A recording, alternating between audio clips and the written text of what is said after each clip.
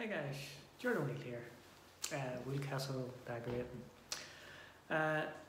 So I was doing a short video yesterday on rolling a ceiling on this job, and I happened to mention that the customer asked me to do a bit of furniture, hand painted.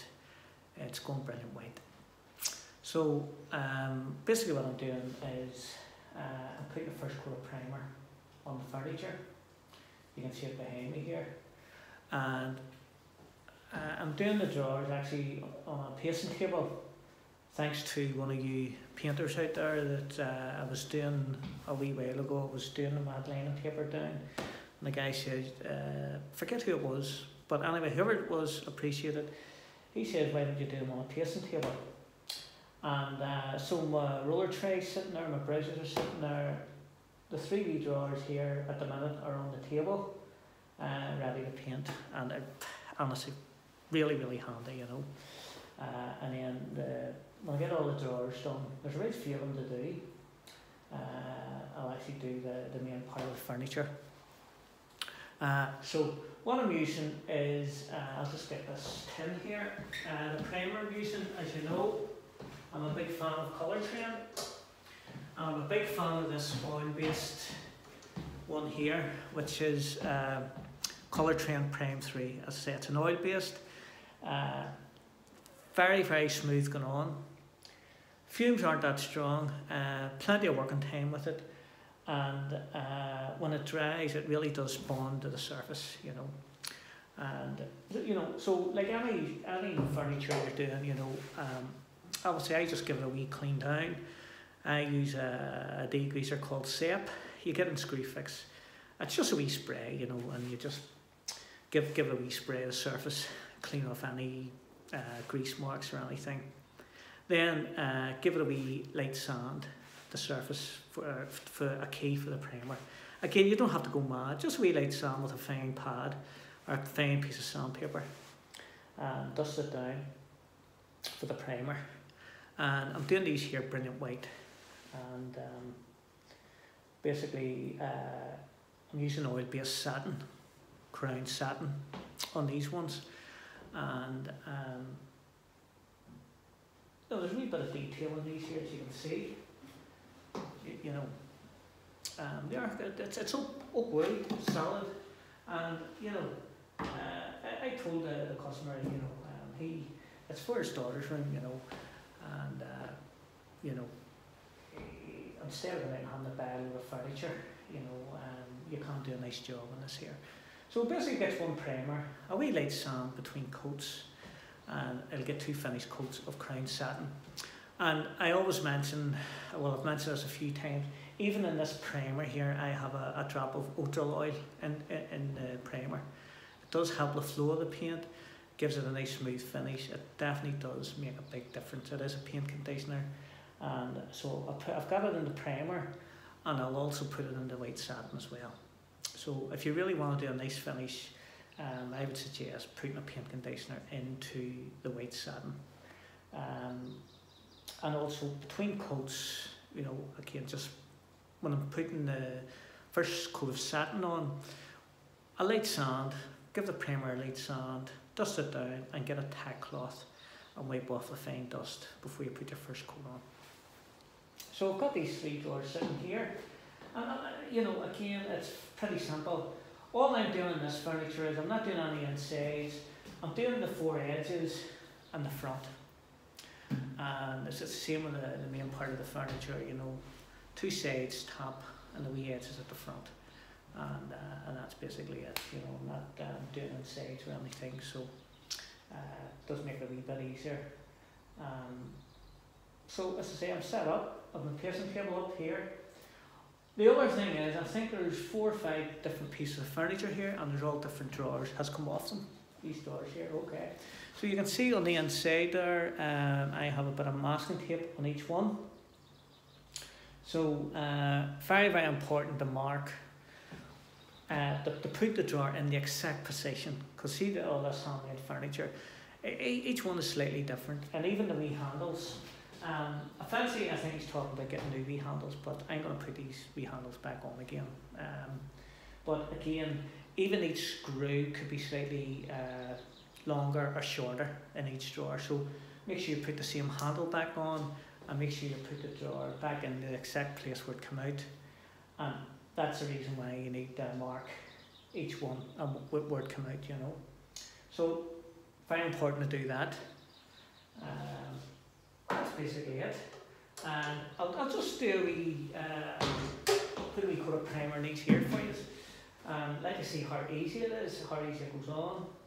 It is quite simple. So I'll just pop that down there like so. We'll start this one here. Okay. Now, this is a wee medium pale roller. It's one of these rollers. They're excellent. I think Prodac made these wee ones. This is a new one. When you first break one of these wee rollers in, you only use it a few dips. You get the odd wee bit coming off it. Just pick it out of your hand, and then that's it. You know, nothing comes off it after that. So you dip your roller. Honestly, it's very, very easy, very quick to do this here. Because of the wee pattern in here, you need to get the roller deep into it. So just give it a wee roll. So get right into the detail on the draw there. And one dip of the roller actually does this. Okay. There you go. Just like that. Then get your wee roller and do the wee edges. Your 4 edges here, okay. It's the top one, 2 sides.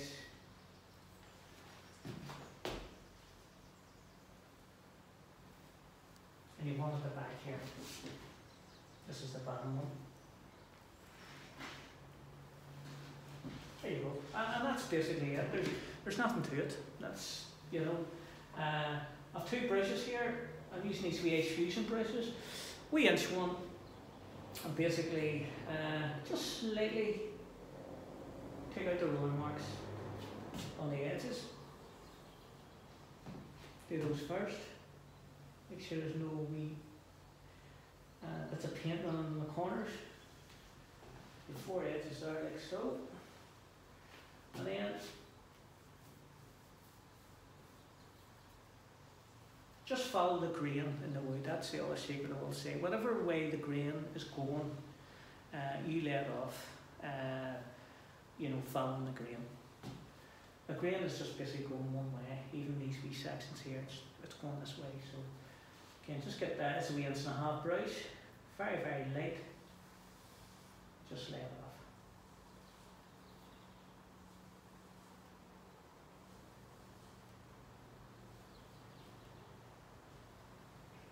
And as soon as you do that, just check the wee edges there, make sure there's nothing, no wee rollers coming down. Just give them another wee light rub there. Like so.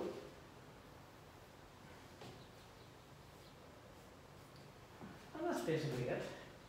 Nothing to it. You know, as I say, before you do these, as long as they're prepared, as long as they're cleaned down, a wee light sand for a key, take all the wee handles off, mark them, you know, which drawer goes where. And that's basically it.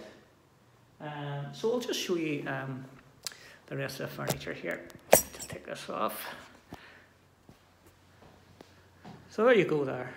There's that wee one there primed. 2 to go there. And at the back there you can see there's 2 bigger ones there. 3 in the corner. And I'll go around here. In this room. By the way, this house is completely empty. The customer just bought it, and it's great that I've got a bit of space here. There's 4 drawers in here. I'm going to take those off that and bring them into my pacing table to do those 4. And here's the furniture in here. So basically, you've 2 wee side lockers here. You've a wee piece of furniture there. You've 1 there. Another 3 wee drawers in the corner. Then you have the wardrobe. Again, if the doors taken off, they're sitting downstairs. I'll bring those up and do those as well. So you can see there's a wee bit here, but I have to get this all primed today. As I said, to get 3 coats. You just see those wee edges there. That's one of the reasons why he wanted to do this furniture as well. See the way the varnish and lacquer's just coming off that. Again, as long as that's all tight, when you sand that down, there's nothing loose there before the primer goes on. There you go. So say 1, 2, 3, 4, 5. You have 5 wee pieces of furniture there. So there's a really wee bit in it, you know, when from cleaning it down, a light sand and 3 coats.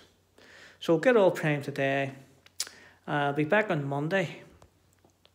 I'll be back on Monday to put the first coat of satin on, and then Tuesday to put the finished coat on.